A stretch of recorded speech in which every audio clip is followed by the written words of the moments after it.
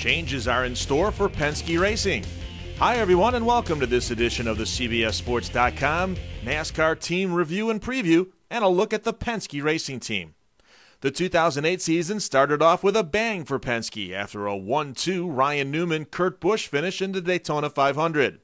The two teammates were able to draft around Tony Stewart and Kyle Busch on the final lap, with Newman crossing the finish line first to give legendary car owner Roger Penske his first ever win in the Great American Race. Don't have the words. It's awesome. I mean, it's probably the most awesome thing that's ever happened to me.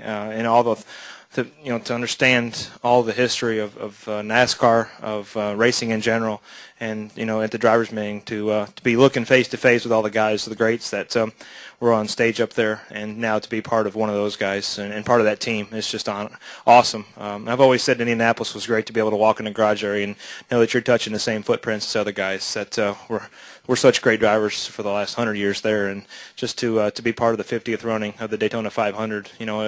15 years ago, I was sitting in the grandstands in the Seagrave Tower, and it's awesome to make the changes. But things went downhill from there for Newman, who ended the season with only 2 top 5 and 8 top 10 finishes, on his way to ending up 17th in the final Sprint Cup Series point standings and out of the chase.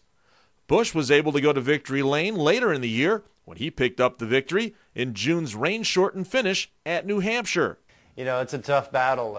There's the good years and then there's the bad years. And a year like this is definitely a character builder. It teaches you to fight from within and to keep reaching and to keep pushing harder each and every week, to have a shot at trying to get back into the top 15 in points or top 12, or even just try to crack the top 10 barrier each and every week. You're working hard, and you got to keep things on a level field to know that, hey, you can still do this. Everything's going to be fine. We just got to work through this to get this new car to work better for Penske Racing. The former series champion also missed the chase with an 18th place finish in the standings, but did end the year with a string of solid finishes that give the number 2 team confidence heading into the offseason.